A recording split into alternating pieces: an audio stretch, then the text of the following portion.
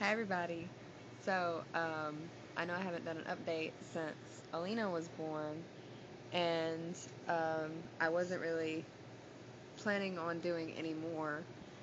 Um, but things have kind of changed a little bit.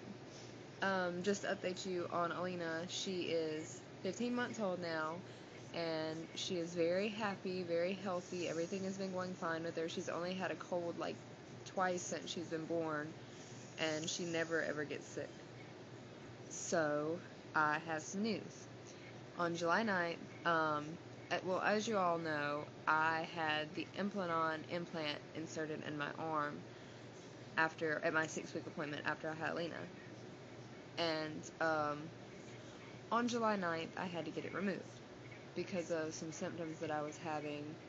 Um, it was causing me to have a lot of pregnancy symptoms that weren't acceptable for me.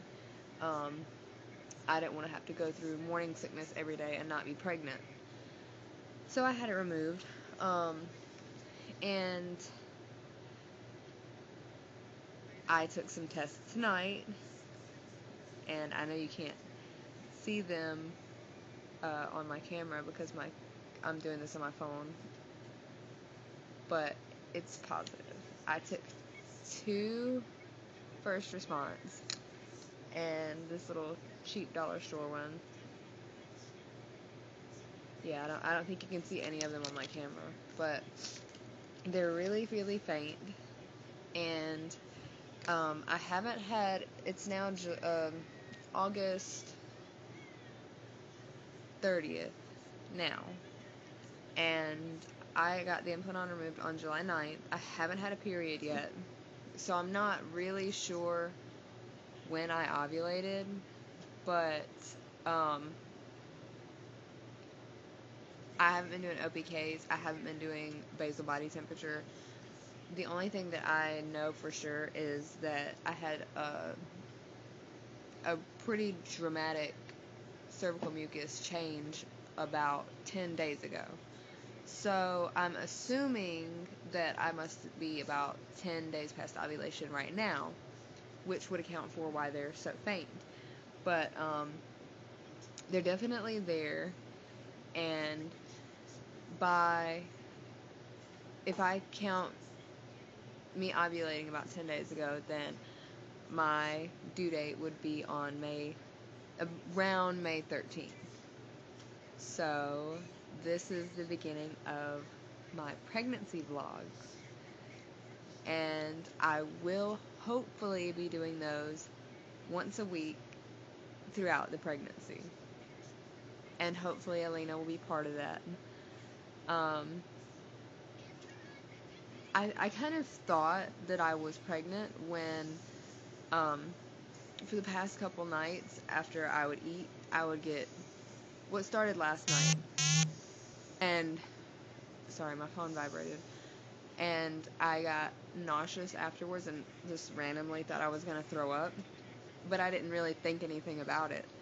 And then today at right after lunch, I did the same thing, and tonight after I ate supper, I did the same thing, and I smoked cigarettes. And after I ate supper, I smoked a cigarette, and I couldn't finish half of it because I felt like I was going to throw up. And so that kind of set off some alarms for me. My husband, he says, we got married in December. But anyway, my husband, he said, I don't trust it. One line is more faint than the other one. I'm going to believe it when they're both the same shade of pink. So, whatever.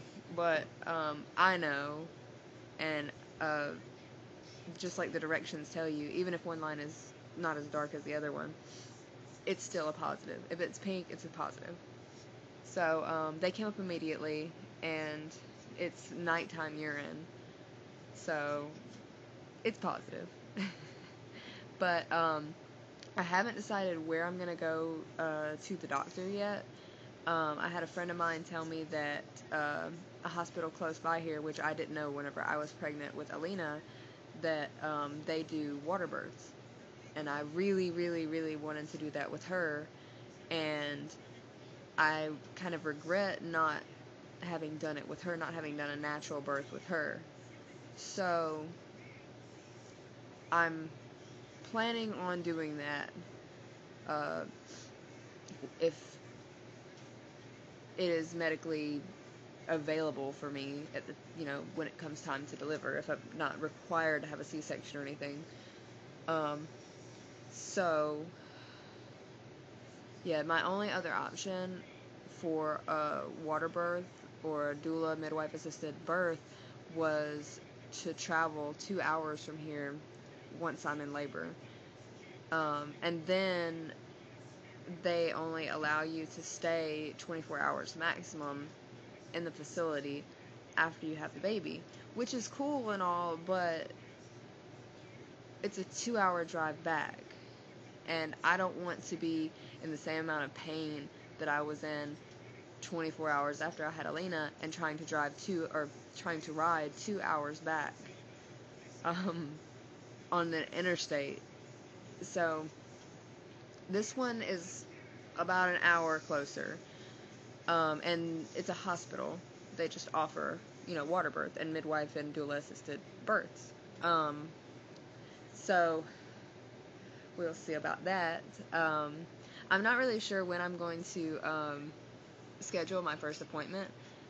I don't know, because right now I'd be only 3.5 weeks pregnant.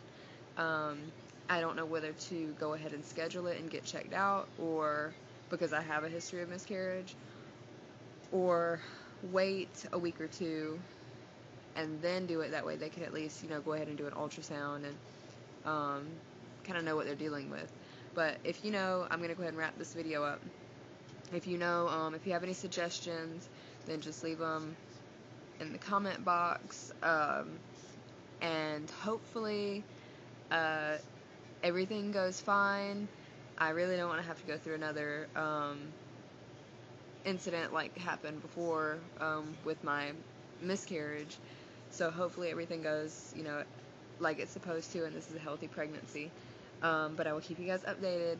And next time, because I'm in my pajamas now, on the next vlog, which will be my 4-week update, and that'll be in a few days, I will have my guest star Alina, and I will give you a belly measurement, which nothing's happening now, obviously, but it'll be like a pre-pregnancy type measurement, and we'll do a weight. So I'll have to get a scale by then. But I hope to see you guys then. Bye.